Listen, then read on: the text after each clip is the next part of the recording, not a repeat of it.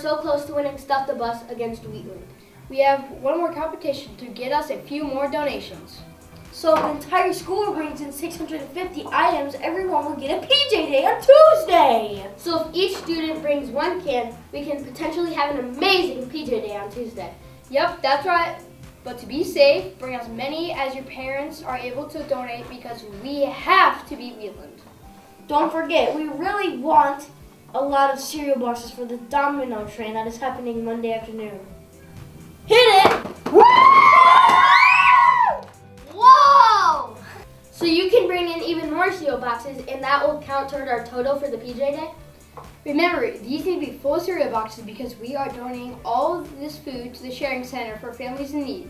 So let's stuff the bus this holiday season and have fun doing it! Stop!